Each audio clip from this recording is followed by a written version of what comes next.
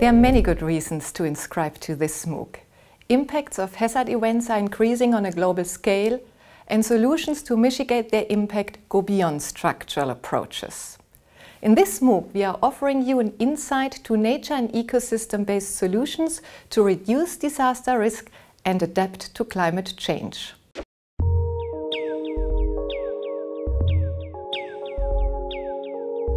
Welcome to the course Disasters and Ecosystems, Resilience in a Changing Climate. This session will be covering the basics related to disasters, disaster risk reduction and climate change adaptation.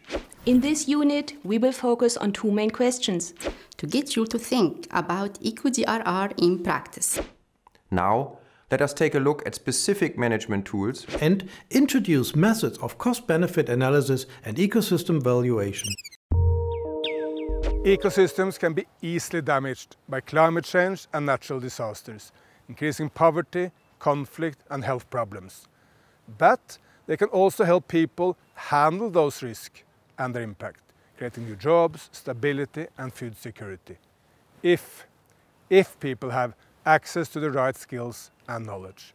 Online learning is essentially a way of reaching a vastly larger audience. Over the past 10 years or so, there is significant understanding in scientific communities as well as policymakers that wetlands contribute significantly to disaster risk reduction.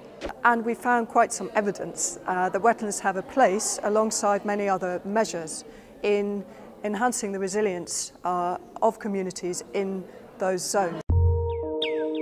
Typhoon Haiyan in the Philippines, which was a catastrophic storm, impacted and caused around 5,000 people's death.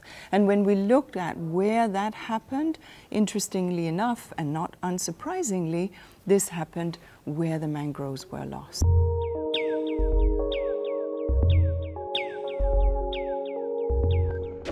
Our new MOOC platform, edX under Severe Mekong, provides opportunity for learning and knowledge exchange. We are pleased to host the second edition of Disasters and Ecosystems, Resilience in a Changing Climate. Thank you for joining us.